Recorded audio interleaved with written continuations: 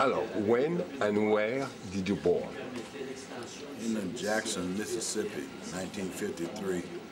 Hey, like me, 1956. How did you grow up, and why did you choose a guitar as like instrument? I was able to do more with the guitar than any other instrument that I played. I could express myself better on the guitar.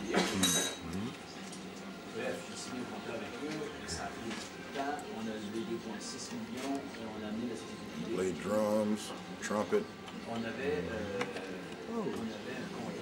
but the guitar was better for me. Okay. Were the parents, they play the music? My father's family, many people play. Leonard Baby Duke-Caston with Willie Dixon and Checker Records, Chess Records. His son was a producer and a songwriter for Motown and also Manny Riperton. And another cousin was G.C. Cameron. He sings with the Temptations now.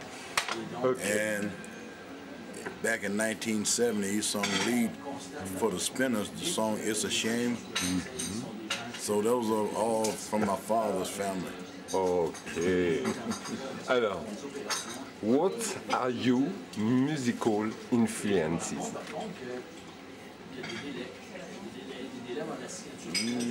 Bobby Womack in the U.S., Sam Cooke, Albert King, B.B. King, Little Milton, Tyrone Davis, Johnny Taylor. Okay. Some of the gospel groups, Canton Spirituals, Jackson Southerners. Okay. Alors, how did you begin your first professional show? And when? It's a long time ago? Yeah, okay. 1969. My father had a friend, his name was John Scott, and he hired me not to play guitar. I also could play the drums, so I played drums 1969 in Moline, Illinois. So I had to travel a long way to play that job. Okay. Alors, talk to me a little bit your career, because I saw you with Phil Guy, but before Phil Guy, this is the first time I saw you. Talk me a little bit. Well, I guess I played for Bobby Womack for a brief period, probably about 2 months. Played with Albert King. When? Albert also? Yeah, in the 1980s. Billy Branch and the Sons of Blues. I never played in Phil Guy's band. When you saw me, we was in Back New, and Phil set in with us. That was actually my band, and Phil set in. I never played for Phil, but we've played together in Chicago. In Chicago, there's many bluesmen, there's a jam together. Used to be. Yeah. Not a lot of them there now, but used to be a long time ago, 20 years ago, yeah. A lot of them. Do you remember maybe the Omar Sunday on the guitar player? He's played. Omar Sunday, yes. Yeah, he's Algerian. Yeah. But he lives here in Paris. Yeah. I met him 20-something years ago on Rue de Echoes. He played in a club. Yeah, exactly. Yeah, I remember Omar. I saw him the last time I played at the Meridian. Omar came. He come to. Yeah. I remember him. If you know him, say hello to him. Yeah, this is my great friend. He's like a brother together, because I working together for 27, 28 years. And today is not possible because he stay with the children at home because Wednesday, and maybe he'll be back here for tomorrow or Wednesday, Friday. I hope so. Yeah, because I found him later. Okay. Okay. And because tomorrow, I have the great show on Purafé. C'est the Purafé. C'est the woman. She comment? She play guitar on the lake. She Indian. Okay. Okay. I've got the interview here about 6 months ago. Okay. And a music makers tour, c'est for to help all the bluesmen with Bill Duffy. You know Bill Duffy? Bill Duffy is I don't know him. I know the name. C'est the organization for to help all the bluesmen for to know also. Okay. Okay. Alors, I saw you. It's about 3 years ago. Alors, how did you meet Phil Guy? He was in Chicago. Chicago? Yeah. Chicago? Yeah. Is Phil, he's contacted you for to do the French tour? No. I was here. He was here? I was already here. Phil came from Italy with he had a band with him called Model T Boogie. Okay. From Torino, and we played in Bagnou. Okay. Alors, what did you do after Phil Guy? Because no news is now. Did you record it? A new records? You records? You told me that. Yeah, I did an album called Hold On. It was out in 2005. But the record company was in New Orleans. So when the hurricane hit, and the levee broke, it killed the record company. Okay.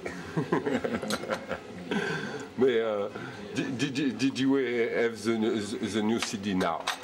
Yeah? You have the new CD? No. No. It's not possible. Not possible? When the levee broke, the water covered. Okay. But you say, I working for the tribute to the New Orleans musician last years with Omar Sandy, Mighty Rogers, Lucky Peterson, the show to Paris, and a good tribute to help our New Orleans musician. Yeah, I got the movie. It's difficult for the French television because the contact for the New Orleans, the politics and you have to actually see it. It doesn't look. It's a lot worse than it looks on TV. There's ocean-going ships, big ships in the middle of streets. There's a lot of water. No one can live in certain areas. Yeah. I do some work with the churches. Yeah. And we take food and clothes down. We didn't go to New Orleans. We went to. We tried to go to Gulfport, Mississippi. Yeah. And we tried to go to Pascagoula and Biloxi, but you could only get so close because the roads were messed up 10, 20 miles away. Yeah. We delivered food, we delivered clothes, and we had to turn around and come back. Yeah. But I've got the interview in Charmaine Neville, and also Craig Adams, the little son of Fats Domino. Oh, okay. Here. Okay. This is the same. They are talking with me the problem for. Yeah, I know Charles Neville. I don't know Charmaine. That's his daughter. Yeah. I never met Charmaine, but I know Charles. I know Arthur, and also have met Aaron before. Okay. This is a good family, the Neville brothers. Very talented. Yeah. Yeah. As soon as they finish school, they're in school.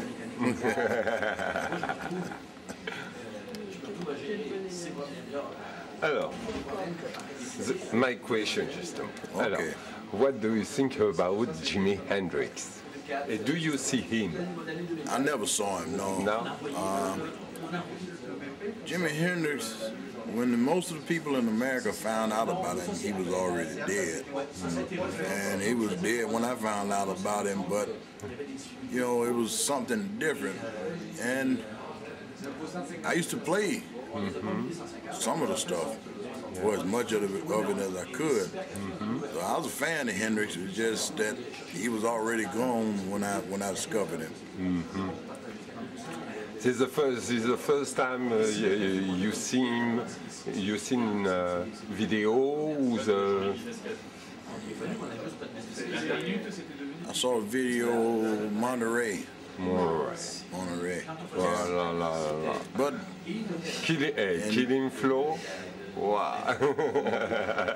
Yes, my favorite version of Killing Floor is Albert King. Yeah. Yeah. Yeah, but it's a good song. Yeah. Jimi Hendrix, Les Para.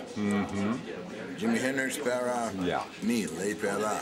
Okay. And I joined the army to be like Jimi Hendrix. But Jimi Hendrix got out. They kept me in. Yeah. Exactly. Alors, now, you projects vers the festival, European, vers the many festival? No, just the Meridian and home. You go home? I go record. Yeah. I do a recording session when I go home. Yeah. So maybe next summer I can come back to France and do some of the festivals here. Yeah. Hopefully. Okay. Ah bah c'est good ça. Alors, you talk also, because I do the report to Omar. Okay. See, you have the message for Omar Sunday. Is that? Yeah, keep your head up, my friend, and keep playing because he's a wonderful guitar player. I like to hear him play, and he's my first friend in France. Yeah. Yes, first Frenchman that I meet. So Hey, you I play. always remember him. Yes. Yes. You playing with Albert? Omar also. Yeah. Omar was in Chicago once. And How did you meet him the first time? In Chicago? No, here. Here? We play at Mutualité. Mutuality, exactly. Rue de Rome or Rue de Echoes. Yeah. And the hotel was near, and Amar and Matthew and Larry Scolo, they all played together. Exact. So we went to watch him play, and we heard him playing. I heard him playing the guitar. I told Billy Branch, this cat pretty good, man. And, you know, he came to Chicago, and he was there for a while, you know, just hanging out, playing around, and he was doing pretty good. A lot of people in Chicago remember him. You know, it's been almost 20 years, but still they remember him, the Frenchman. I call him tonight for the message together. Okay. Okay?